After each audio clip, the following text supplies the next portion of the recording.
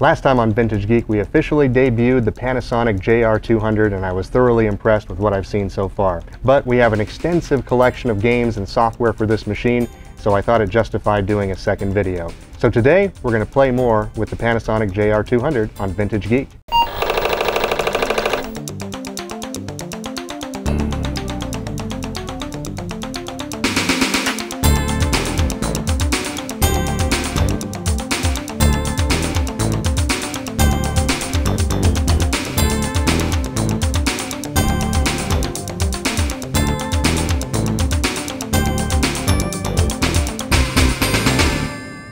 Last time on Vintage Geek, we debuted the JR200 system by Panasonic. We went through the demonstration program that comes with the system, which was very cool, showed off some neat graphics capabilities. And we also played a really fun game called Crazy Mazy, which I will admit I played some after the taping of the video, and I got a little bit better at it, but it's still a very challenging game, and I love the speed and the different enemies that come through on that one. But I was so impressed with the system, and because we have such an extensive library here at Vintage Geek, this is one of the few collections that we actually believe that we have every software title that was made for the Panasonic JR200. There was only a few publishers that made titles for it, so it was a little bit easier to collect, and over time we've managed to get copies of all of these. So we wanted to highlight a few more of these today and kind of see what they're like, especially the Disney titles, and we've got some fun stories coming up on that later. I thought next we would try a different brand's game for the Panasonic JR200. One of those publishers was a company called TMQ Software, and this game is called Joe Junkman. Play dirty. Better scoop up the crosstown clutter before it cleans you off the planet. You're Joe Junkman, the city's finest garbage collector. Someone else's can is your pot of gold. Sounds like a 9-to-5 job, huh? Look both ways, buddy. Firebomb the buses, fling garbage cans at the cars, but still score high to make it at the dump site.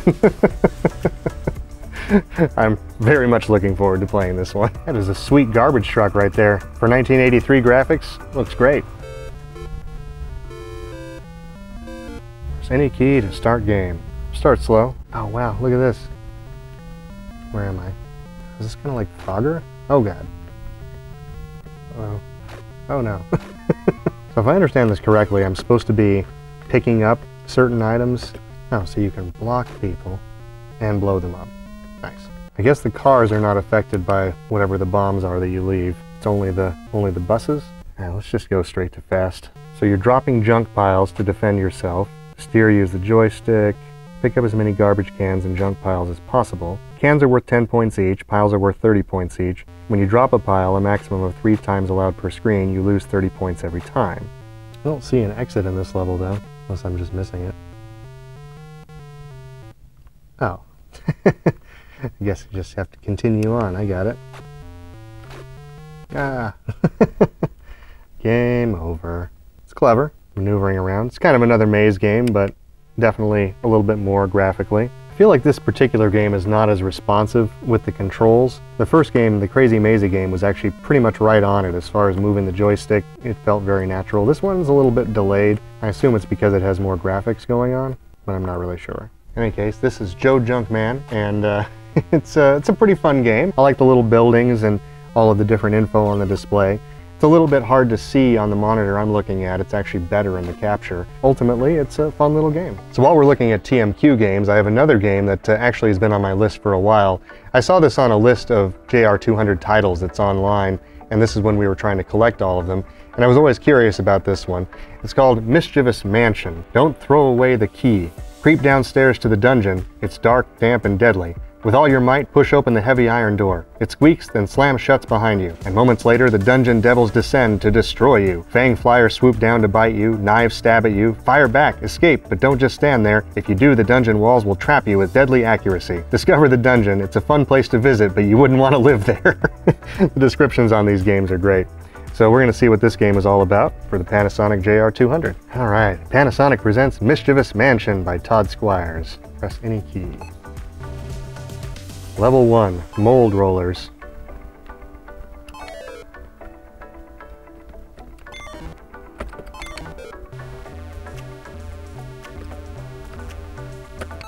Oh no, the mold got me.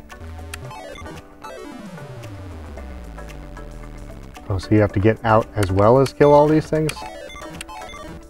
I should have led with that.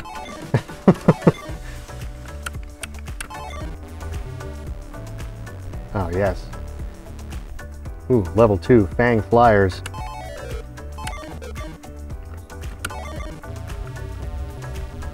No! Live knives? Oh, helps to not walk into the knife, I suppose. Attack bats. This is definitely a mischievous mansion. Ah. Oh no! Alright, 2340, that's not bad for a first time. Apparently the attack bats are, it's not my thing. Yes! Made it to level 5. Evil eyes. Those look like evil eyes. One last chance at the evil eyes. Let's see if I can do it.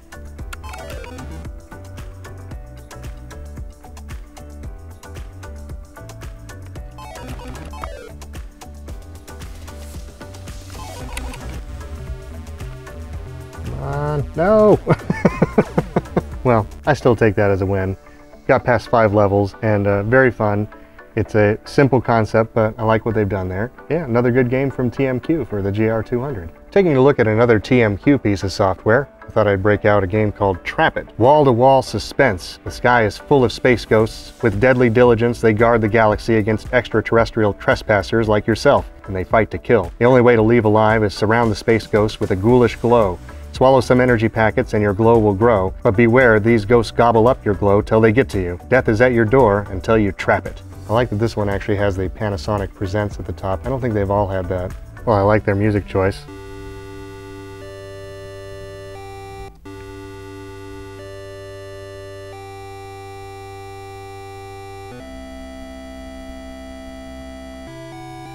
Apparently you have to grab the things at the top that are glowing, and then you can actually create this kind of trap box and trap the enemies in it, I guess.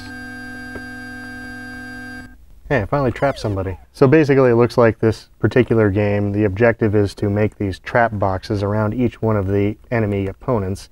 But in order to do that, you've got to hit them first with some kind of a missile or bullet or whatever it is that you're shooting. I'm going to admit, it makes it a pretty challenging bit of gameplay, at least for me. I'm sure a lot of people would get this right away, but it is pretty challenging. And you've got this kind of laser beam thing at the top that also can kill you. And as you go, if you do more things, it takes away your tail, so then you can't make a box. Or if they run into your tail, that also seems to do that. And then you have to go get more of these energy crystals, I guess. Of course, if you collide with them, then you instantly die. Let's see if I can trap this one. Ah, see, I made a box around him. I got him. Alright. Now I just have to repeat the process with all the other characters.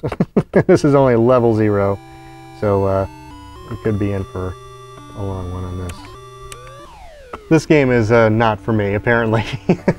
It is complicated. It seems like you could really get good at it, I suppose, if you spend enough time, but building those traps and everything, that part of it I get, but being able to actually shoot them and then put the trap around them, that makes it definitely difficult. But still, it's creative, and I like what they've done with it, so decent game from TMQ there for the JR200. I want to talk a little bit today about the Disney software for the Panasonic JR200U. We're going to be covering Winnie the Pooh's Lucky Letter Game, a delightful computer learning adventure that develops beginning reading readiness skills for ages 3 to 7. The software company that was working on this apparently noticed early on that with a game that uses letter combinations to make words, especially in the 4-letter variety, a number of colorful words could be included that Disney definitely didn't want included in the game. So what they did is they actually excluded certain patterns in the code to make sure that those combinations would never show up. But in order to do so, they actually required a list from Disney of the 4-letter words that they needed to exclude. And apparently Disney would not put this on letterhead.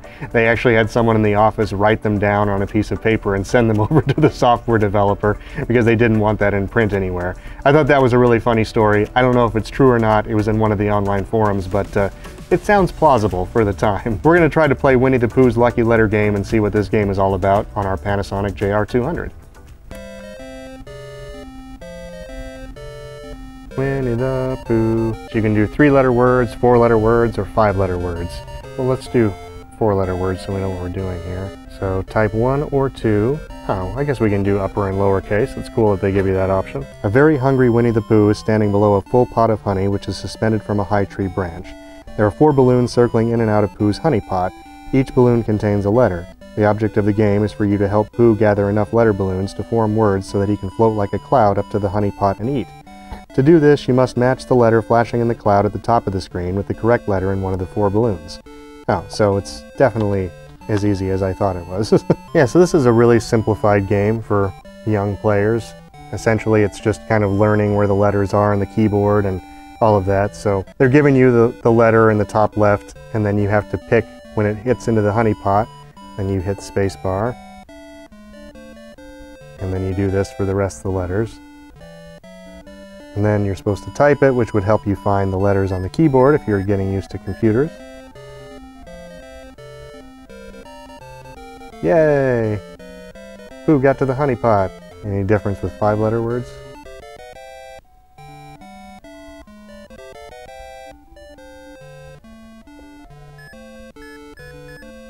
Definitely got a nice little reward for the kid for getting the letters right and typing it out at the end, so well done on that. I definitely could see where they'd be concerned about the 4-letter word in the randomization of the software, so I'm glad that they were able to exclude those from the final game. Now, we've talked so far about TMQ, we've talked about DataMost and Disney, but the one company that made software titles for the JR200 that we haven't talked about is Instance Software.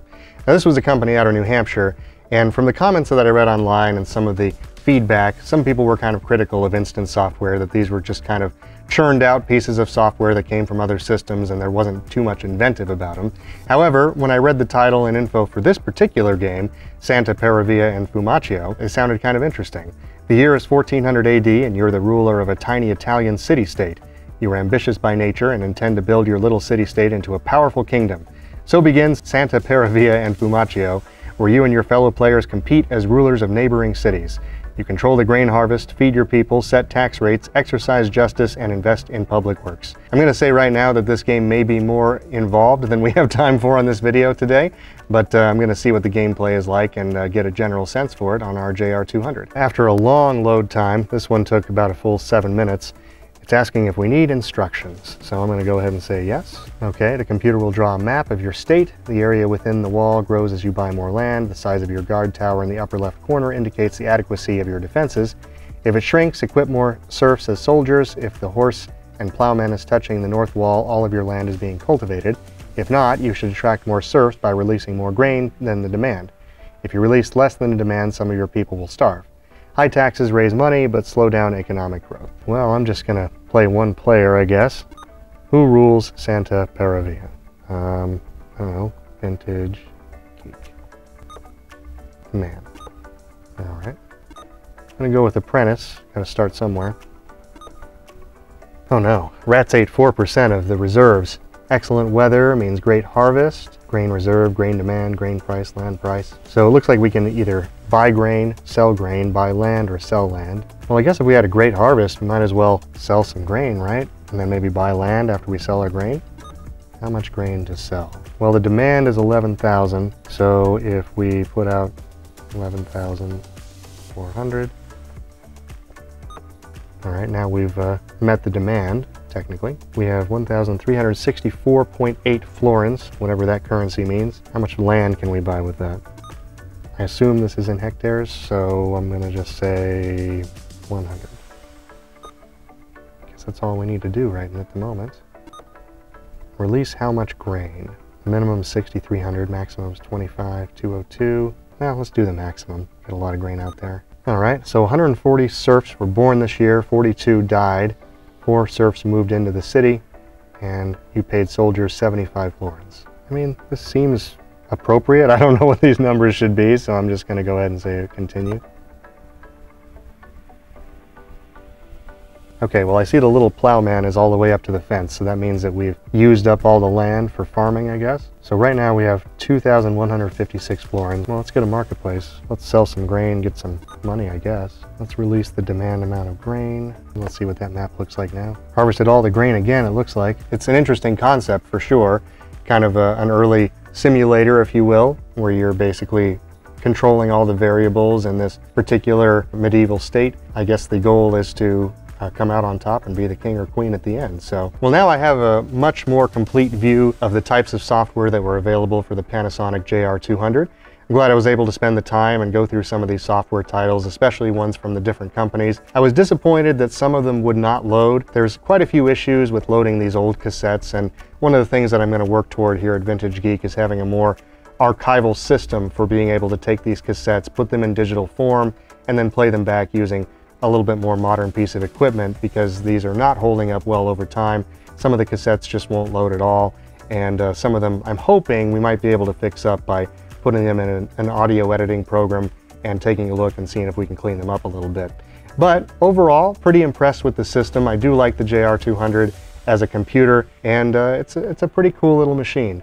So I really want to thank you for taking the time to join us here on Vintage Geek. If you like what you were doing and you want to support the channel, please like and subscribe. It's going to help us a lot going forward. Also, we have merch available. There's a link in the description. If you'd like to get a cool shirt like the one I'm wearing today, we have lots of different choices as well. Be sure to check that out. Thanks for watching the video today. I'm Aaron, and that's Vintage Geek.